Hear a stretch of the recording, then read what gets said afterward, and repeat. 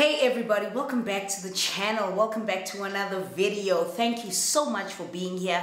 Thank you so much for clicking that subscribe button, the notification bell, and knowing each and every single time I upload a video. Thank you so much for being here. This is the year for breakthrough. This is the year where we educate each other. This is the year where we advise each other, where we bring forth our greatness and we step into it and we step into the light. This introduces my new segment on my channel, which is going to be called #Advice with Kat. Now, the reason why I came up with this segment is because a lot of the time I'm always called the big sister. Kat, you are the big sister that I never had. Kat, you are the big sister, this. Kat, the big sister, Kat, the big sister. And then I thought to myself, you know what? Fine, okay, I'm gonna take that role, and because I want to fulfill that role, I thought I'm gonna help in the smallest way possible. And we're gonna start by talking about advice.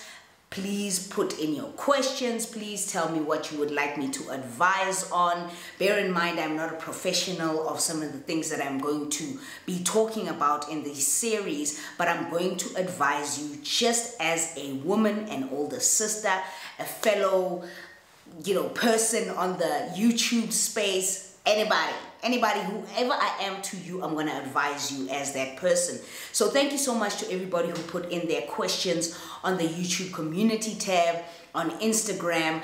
I got so many questions, and this is going to be a rolling series, so there's going to be many videos of this nature. So even if I don't get to your question today, because a lot of these questions demand thorough responses as much as I can. So even if I don't get to your question today, just know that I will get to the question because I know where they are. I've saved them, I've put them away, so we're gonna do it that way. All right, so before we get into the video where I answer your questions or I give my advice to you guys, please click the notification bell, subscribe to the channel. We are on the road to 2020, sister, we are on the road to 30K subscribers. Let us get there as quick as we can. Repost, retweet, share the video. I really love it when I see you guys watching the video, whether on Instagram or on Twitter, anywhere. Repost, retweet, share. We love it. We're gonna get into the questions. Oh, let me drink my tea first. Hang on. Oh yeah. Right. The first question says, is it worth it to suppress who you truly are at your core for a relationship to work? And I felt a tinge of hurt, sadness when I read this question, because I feel like you should never, ever have to compromise on who you are, your authenticity, where you come from, your background, where you're at in life. You should never have to compromise anything about yourself in order to get a relationship to work. Whoever that person is should be able to love, treat, feel, respect, be loyal to whatever it is to you to make the relationship work. You should never have to compromise who you are, change your look, change your brand, change how you feel, what dress, all of that. You should never have to compromise who you are to get someone to stay, because in that notion, you're not truly being authentic to who you are. So getting a relationship to work should always be because you both want it to work and you're working on parts of yourselves that are not entirely helpful towards the relationship, but because you want to do it right and because you want to be right for yourself and for that partner. Do you understand what I'm saying? For yourself and for that partner, then you're willing to put in the work. But you should never have to compromise who you are for the sake of making any relationship work. Whether it's with a parent, a sibling, a friend, a relationship, never ever have to compromise who you are, because at that point, you're already demeaning parts of yourself that you love truly, just for the sake to get someone to stay or to be in your life. And that ain't it, sis. Catch me outside. How about that? I would like to chat about dealing with change. Change in the sense of if you as an individual change in your belief systems and your overall outlook on life. change, dealing with the change that people in your life also experience. Also the process of unlearning a lot of things that we held on to when we were young. And finally, this is a long one. And finally, just being okay with living in the gray. Some things are not always black and white. Right, let's dissect it. Change in the sense of you as an individual changing your life, belief systems, and your overall outlook on life. One thing that we all need to understand is that change is an ever constant. Change is going to happen right throughout your life. Everything about you is going to change. Your thoughts are going to change. Your belief systems are going to change. You might grow up being a Christian and live out the rest of your life being a Muslim. Anything can happen, anything can change. It's an ever constant. And I feel like opening yourself up to broadening your mind and broadening your horizons, to realizing that life isn't as black and white and life is actually gray, puts you in a position, a better space to be able to deal with what comes with change. Because if you narrow your mind and you narrow your belief systems to this is what I know, this is who I am, this is how I want to live my life. I do not want to see this, that. I'm not looking in my periphery, I'm looking that way. That is going to set you up for a little bit of failure, especially when it comes to when you grow up and you get exposed to different parts of the world, the parts of people, parts of culture, belief systems, and all of that. So you need to also put yourself in the space where you allow change to happen to you, and you allow yourself to see it in a way in which it's not limiting you of who you are, or it's not trying to change you in any way from what you already know, but open up your mind in the sense that, okay, so this can be like this. Oh, okay, I didn't think about that. Oh, okay. So relationships can be like this, or people can be like this, and people are not as perfect and clear-cut as, we think, or whatever. That opens your mind up to actually dealing with whatever the consequences come from the change that is currently happening in your life at the time. Also the process of unlearning a lot of things that we held on to when we were young. A basic example is, this is funny because I haven't looked at these questions until today, so I'm trying to go off of what I am saying, feeling in the moment. The process of unlearning things that we held on to when we were young, I immediately thought of things like marriage. For me, when I was young, marriage was a thing, so my parents, when I was really young, right, until my parents divorced. But marriage was a thing, happily ever after was a thing. I'm going to get married first, then have a child, then this, then that. And then I grew up and started seeing different parts of life and of people when it comes to the concept of marriage. My parents divorced. Then you start seeing that even people in married relationships are having extramarital affairs like it's nothing. Then you look at concepts like monogamy, and is it a thing? Is it not a thing? All of those kinds of things open my mind up to seeing that, certain things that I have learned growing up, feeling like this is it, this is where I should be at, this is where I should be about, or all of that, might not necessarily be the end all and be all. Life is very gray. And you find out the older you get that, okay, yeah, that ain't it. I'm not going to do this, or I'm not going to do this, or I never thought to see something like this that way. So if you open yourself up to it, you open yourself up to unlearning all those little things that have become etched in your mind growing up, and opening yourself up to see other sides of the spectrum. So never look at life through a narrow lens. Always look at your periphery. You know what I'm saying? Never look at life through blinders. When horses are racing, they've got blinders on, look at the front, go. You can't necessarily do that as a human living in life and all of that. You have to experience every other side. In that way, you get to, one, be more broadened in your horizons, but also at the same time be more softer when it comes to yourself, what you have learned and what you're trying to unlearn. So it's going to take years. It's unlearning something is as long as learning something. It takes as long a period as learning something. So all you need to do is work on figuring out a way that, okay, this is not really what I thought it was. So look into why you feel that way and which way will work best for you going forward at the space in life that you're in at the moment. I hope that answers your question. Advice for someone trying to leave a relationship that clearly isn't working. How to focus on myself. What sort of routines and activities to keep me from going back to the toxic relationship when I'm feeling bored or lonely. Here's the thing about toxic relationships. They're called toxic for a reason. There's something about them that continuously pulls you into that person. It can be the sex. It can be what he or she or they did for you. It can be anything. It can really be anything. So getting out of that toxic space is really difficult to do.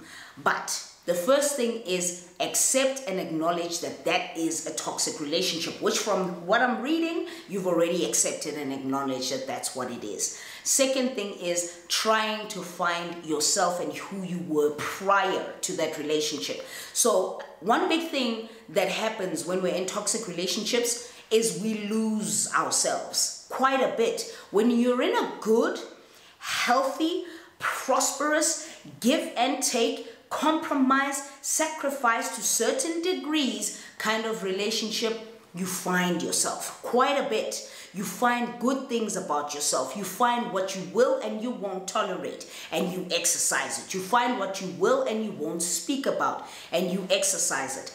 After I left a toxic relationship, there were many things, having sat down and thought about it, there were many things that I felt that, wow, I could have actually, I sacrificed a lot when it came to this. I pretended that I was cool with not celebrating Valentine's Day because my partner didn't celebrate Valentine's Day.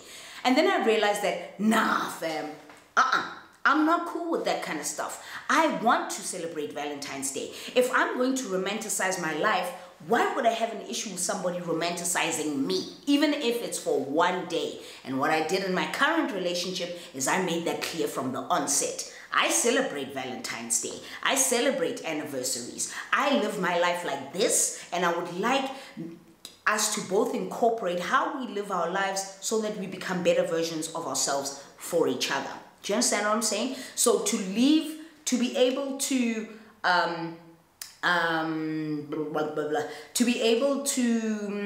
leave a relationship that isn't working, you have to acknowledge that it's toxic in the first place, and then work on yourself, finding who you are.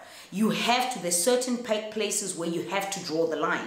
You have to say, I'm not going to entertain this. I'm done with this. Nah, fam. Nope. You have to find the strength in you where you choose yourself first. If you cannot choose yourself, you're allowing somebody to have a hold and a power over you.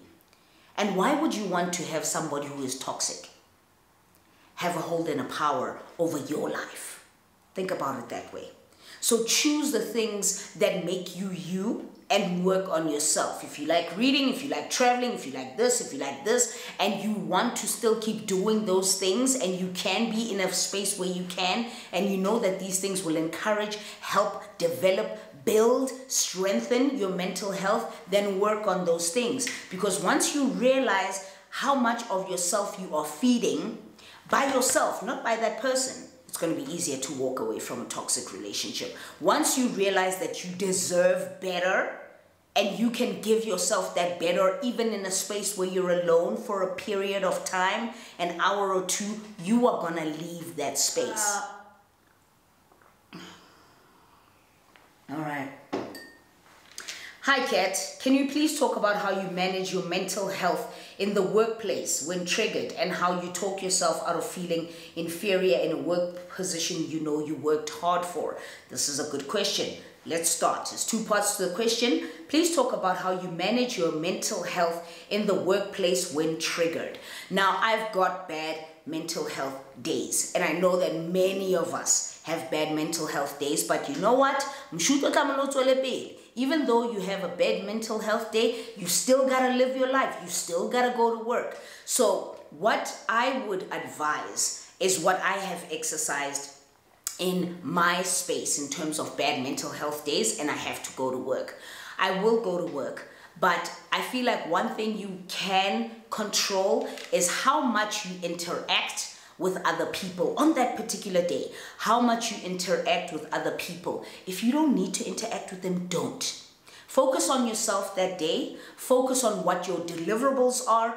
Do that. Do your work, because you can't not be at work, right? You can't just. But if you can afford to take a day off or 2 days off, you've got leave days forever, for forever, take your leave days. Because the thing about us is that we wanna constantly be working so we can make money and whatever, and we forget that our mind needs a break. Our mental health needs to be looked after as well. So if you've got mental health, if you've got, well, we should have mental health leave days, but if you've got leave days, take that time. That time is allocated to you. That's why there's things like forced leave, where they force you to go home and sit at home.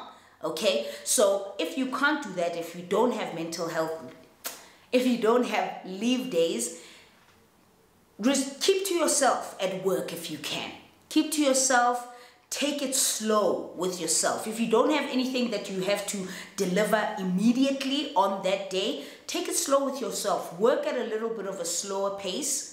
Take breaks, walk outside, smell the air, let the sun hit your face, sit outside for lunch instead of eating lunch in your office. Dissociate yourself from that space for a little bit, here and there, right? And also, if you need a moment, go to the bathroom. If you need to go to the bathroom 5 times that day, 10 times that day, just so that you can look at yourself in the mirror and say, only a few more hours to go, only a few more, I got this. So you can psych yourself up, because unfortunately, not all of us have the opportunity to take the day off, right? So be more aware of the space that you are in, hydrate, eat good on that day. Very, very important, because when you eat crappy foods, if you have a pie, if you have a whatever, you're going to feel lethargic after you eat that. You're not going to feel good, and it's most likely not going to improve your mood at all. But if you eat something fresh, something this, and you hydrate, and you keep moving, and you keep working, no matter how slow or fast the pace is, focus on yourself for that day. Still deliver your deliverables, but focus on yourself and work on yourself on that particular day. And it should make things a little bit easier. If you can leave work early that day, do that too. Do that too. How do you talk yourself out of feeling inferior in a position you know you worked hard for? I don't know how you mean feeling inferior as opposed to others, or you are in that position but you feel inferior still to yourself. I don't want to answer that one, only particularly because I don't know what context it's coming from. So if you really want me to answer it, put it down in the comments below and then I'll address it that way. I would love some advice on how to live with anxiety, especially social anxiety, and how it can affect your productivity and literally your entire life, and how to deal with it. In truth, I love advice with Kat because we can talk about these things.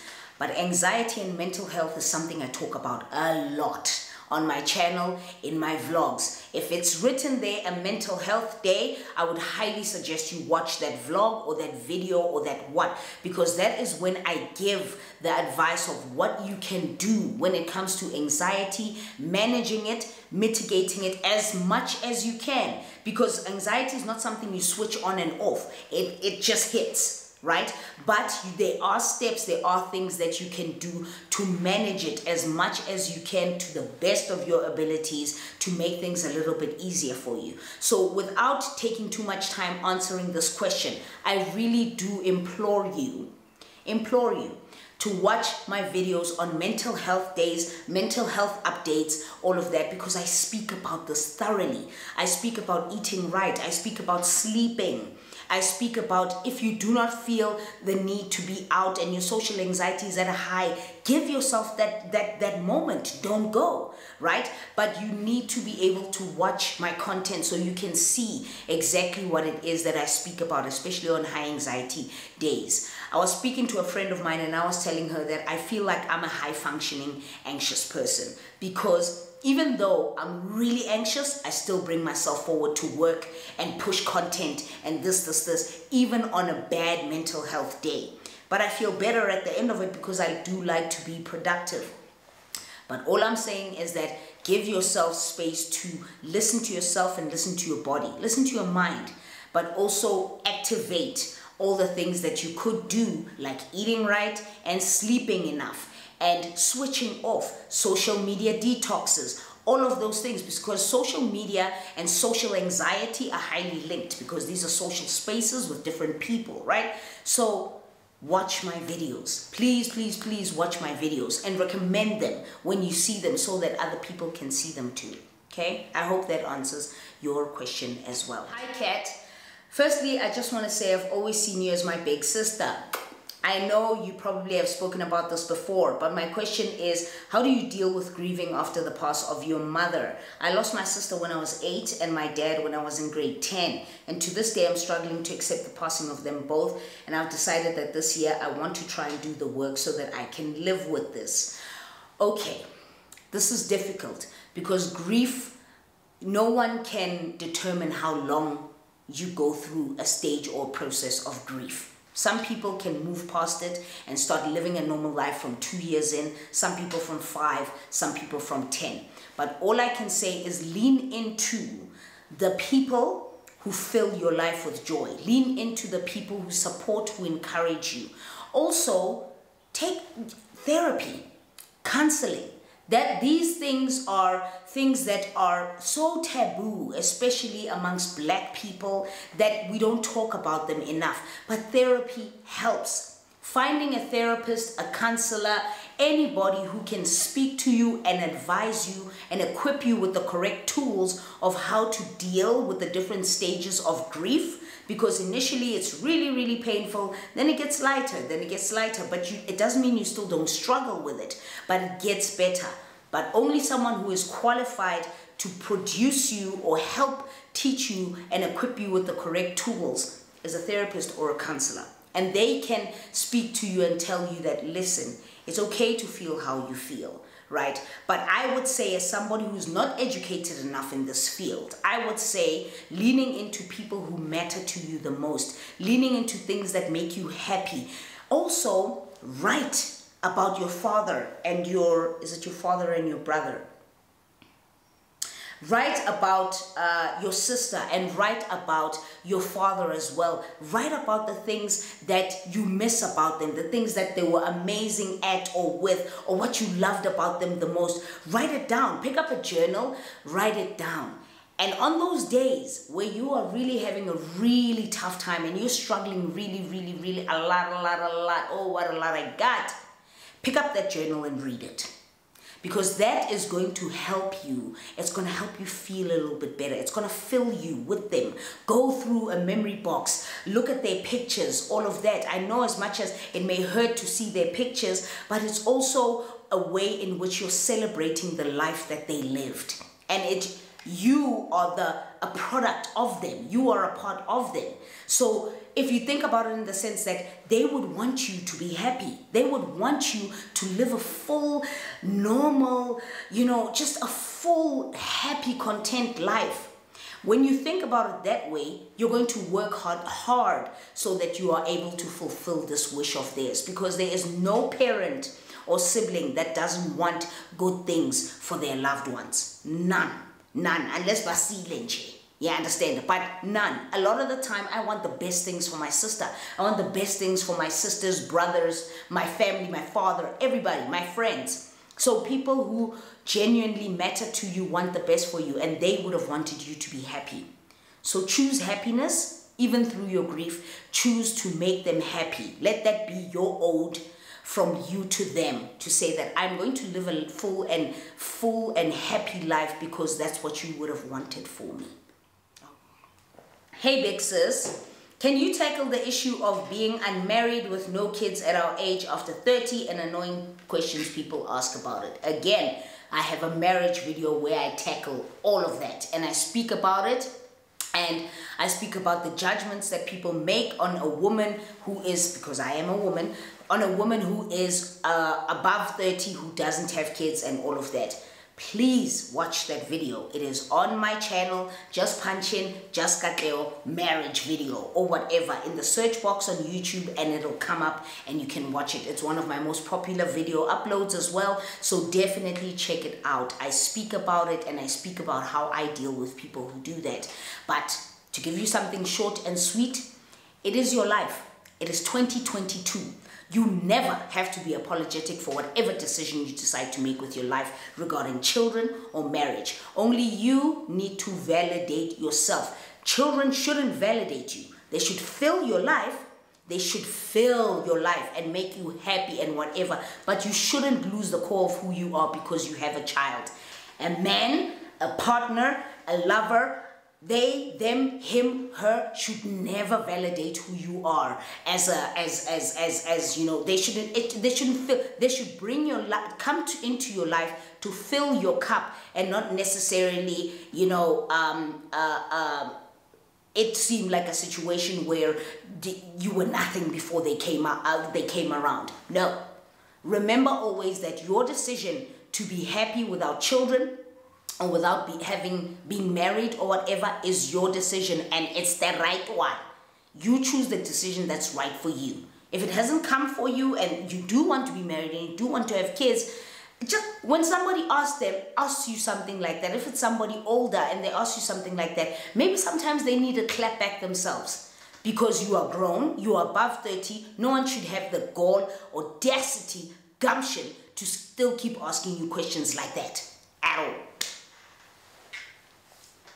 Hey big sis, how did you find your niche on YouTube and what are your top 3 favorite books of all time? Any genre? Okay, my niche was really hard to find for me because when I started out, I started out with Beauty Corner. I did it with my sister and we were having a good time and all of that, but we were doing a little bit of everything. We were doing beauty, makeup, this, traveling, this, until we both realized that we want different things from our channels. That's when I started my own. I continued with the makeup a little bit, but then I realized I'm not crazy about makeup. I enjoy applying makeup and I love how makeup makes me feel. I love how makeup, you know, just it makes me feel more confident and all of that. But I'm not crazy about producing makeup related content. I am crazy about, however, developing women, being better versions of ourselves, talking about mental health. I am crazy about traveling. I am crazy about my home and home decor and all of that. And that's how I can't speak. I'm trying to talk really quickly. That's how I reduced my niche to just doing vlogs which incorporate mental health, which incorporate home decor and home things that I love in one space. So it's in a vlog where I talk about mental health, current issues, women development, let's build each other up, that kind of thing in a vlog, because I know that you guys love the vlogs. So I make sure that it's in a vlog, but I'm still pushing what I want to push in that vlog, right? What is important to me and what makes sense to me. And then of course there will be the side pieces with the Candid with Kat and the motivating and inspiring sit-down videos like something like this, which I do anyway. The views aren't that great on these kinds of videos, but I do them anyway because I love them. And I know that this is what I feel like I was put on earth for, to even help just one person. I've said this so many times, to even help just one person change their life in any way, look at their life differently in any way. I feel like that's my purpose, especially when it comes to women. And that's why I do what I do. That's how I found my niche. It took a while. It took a couple of years, but I found it. What are your top 3 favorite books of all time? First, First one is The Alchemist by Paulo Coelho, which got me into reading. Loved it so much, loved it, loved it, loved it. The second one is Return to Love by Marianne Williamson. Absolutely loved that book. Read it, highlighted, annotated, did everything. It was a beautiful book that touched me so much. The third one is a little bit of a contentious one because I don't know. I read a lot of fiction. There's so many books that I love. But one thing that comes to my mind right now as we speak is The Death of Vivek Oji. That book touched me so much because it's just self-love, identity, your journey, coming of age and all of that, and finding who you truly are. And I feel like for me, many years I have spent trying to find out who I truly am, what I like, what I'm about, what makes me me. And so that book for me stood out and has always stood out. I've always spoken about it on this channel more than 2-3 times. Hi Kat, I want to know how you would tell your parents that you want to move out even though you'll still be in the same city as them. By the way, I'm 27. This reminds me of when I wanted to move out and I had to have that conversation with my father. Now, here's the thing about that. 27, well within the age where you can move out. All I would ask is make sure you are working if you're going to move out and you're going to have this conversation with your parents. Make sure you have looked into places where you can stay and if you can afford the rent and if you can bring what you can bring to the table. Do not sit your parents down and tell them that you want to move out. Meanwhile, you don't have a job. Meanwhile, you don't have a plan, a set plan in motion about how you are going to pay rent. Have you looked at certain places for this rent that you want to pay? They're going to ask you questions like that. So you need to start analyzing, assessing, writing down where you would want to move to, how much rent you'd be looking to paying. You are working, so it's not going to take too much of your salary, because you still need to be able to sustain yourself and sustain your life. But do not put the burden entirely. Parents are always going to help you, bro. Okay? Parents are always going to help you. But do not put the burden entirely on your parents to make sure that they fund this you wanting to move out. You have to have a plan in mind and you're going to have to suck it up and be strong about it and sit down with your folks and tell them that you would like to move out. You do plan on being responsible for your, whatever responsibilities, responsible for your responsibilities, oh my God, responsible for whatever commitments that you would have to adhere to when you do. Then you have a plan in motion. Don't sit your parents down and say, please, I want to move out, but please can you supplement my moving out and supplement my life? That one, she's not going to work. She's not. If you're not working, it's not the time for you to move out yet. Okay? Hi Kat, I hope you're well. Do you have any avoidance tips on someone who constantly disturbs your peace in a way that once this person sets you back in life, your mind and heart sets these possibilities that things may work out, however all else fails? I'm struggling with this. Okay, I kind of get the question, but I'm not sure how it's phrased and all of that. So I'm just going to answer basically, do you have any avoidance tips on someone who's constantly disturbing your peace? Listen here, okay? It's 2022. People who are going to disturb your peace have no business being in your life. Truly. Whether it is family members, whether it's lovers, whether it's friends, whether it's whoever, they have no business being in your life if they are constantly going to be disturbing your peace, making you unhappy, putting you in bad mental spaces or bad mental anything. They have no business being in your life. You need to choose yourself so much, love and choose yourself so fiercely that you have no room to have people in your life that are going to be disturbing your peace. Do you understand what I'm saying to you? So you have to make the cognizant choice that this is not for me. If somebody is disturbing your peace and you're already writing a statement like this and asking me something like this, that already means that it's a problem. That it's a problem. And I know it's hard to walk away, but you need to, this is the point where you need to choose yourself. You need to actively, fiercely, unequivocally choose yourself in such a way that Even if they ever came and tried you, they will never win. They will never ever, oh, y'all, I broke a nail, child. They will never ever ever ever win. They'll never ever win. You have to choose yourself. The moment you choose yourself actively every day, you tap into another part of yourself. You tap into another part that's just like, me, I'm not going to entertain you, shame. Yo, I'm not going to do that. You know, and then you choose yourself and you walk away. It's easy to walk away when you choose yourself. Really easy to walk away. How do you cope with your mental health? Again, many videos that I have on this, on my channel. What I do on my bad mental health days, I have a vlog where I really walk you through what I do on a bad mental health day. So please, guys, I know I have a lot of videos. I know. All you need to do is go into the search bar on YouTube. Just say mental health just Katleho. Watch what's going to come up. And watch, subscribe, notify, bells, all of that. Because that content comes in through my vlogs and all of that. So I really implore you to watch my vlogs. Even though I know that they're long, but I talk about these things in my vlogs. I really do. Okay. I think for this one, I'm going to stop it here. I might do a part 2 to this, or a second installment to this a little bit later on this evening if I don't have any plans. So for this one, I'm going to stop it here. It's probably going to be around 30 minutes long, and I know it's gonna, you guys are gonna be like, oh my god, this 30 minutes went by so fast. But I'm not trying to have these kind of videos 50 minutes long or 45 minutes long. That's reserved for my vlogs.